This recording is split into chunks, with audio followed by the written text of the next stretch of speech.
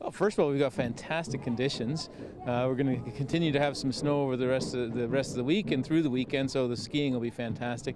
But we've got the Canadian Ski Patrol has their Ski Patrol Day, and on Saturday at 1 o'clock, we're going to be part of a number of different hills across the country, trying to break a Guinness World Book of Records for snow angels. How did you? Well, what brought the idea on to get involved with this world record snow angel? What's the purpose? Well, the CSP, the Canadian Ski Patrol, are kind of what we consider to be our angels on the hill, pulling people off and packaging them up and bringing them off, making them safe. And so the snow angels kind of fit in well with them, and they actually came up with the idea. And you know, everybody loves snow angels. It doesn't matter who you are, big, old, young, tall, whatever. People have fun making snow angels. We tried it last year, or there was an attempt last year rather, and they just fell a little bit shy. The amazing part though is when you watch the people go out there, you'd really think they wouldn't have much fun with it, and they do. It's just plain simple fun. It's almost kind of like paying homage to the snow angels, the ski patrol, and kind of a thank you here for all that you do here on the ski hills to make us safe, huh? Absolutely. It's very fitting that it's snow angels with the CSP for sure.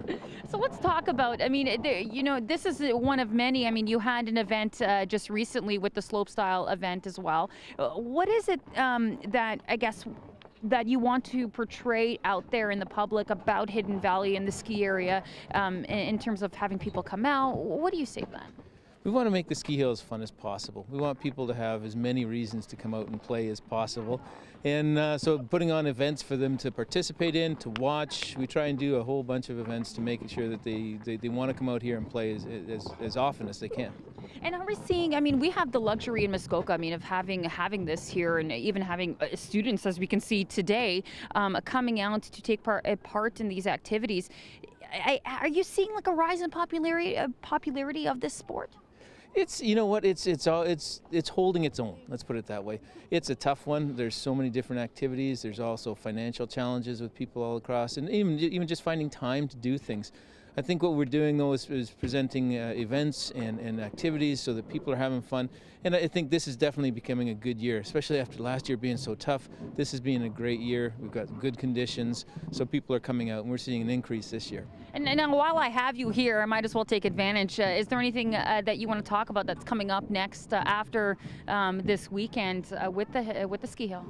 Well, we're getting ready for Family Day. We know it's always a busy one. We hope the temperatures are going to hold in there.